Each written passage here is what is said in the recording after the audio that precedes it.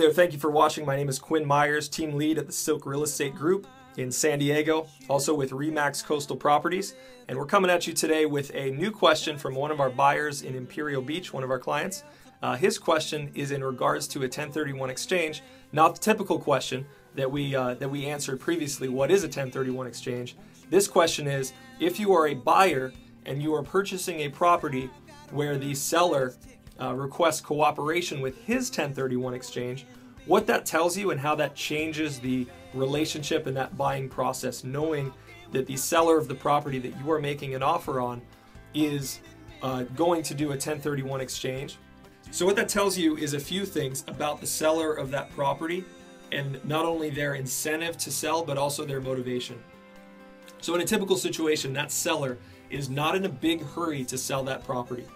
They are in a financial situation where they're going to put the proceeds of that sale into another property with, in many situations, more money.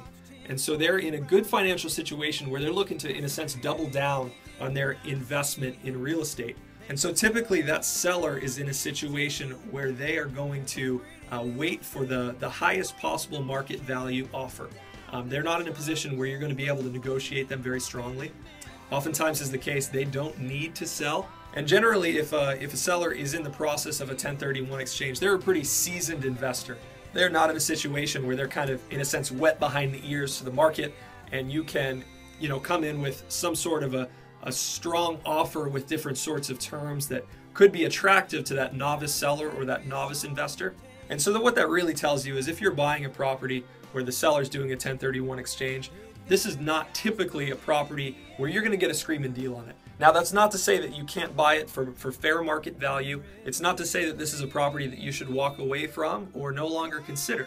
It's simply a property where the seller is usually a seasoned investor, and he or she is in a position where they are typically not ultra motivated and do not have a lot of incentive to move very quickly or agree or kind of be tempted to common terms of negotiation when it comes to buying.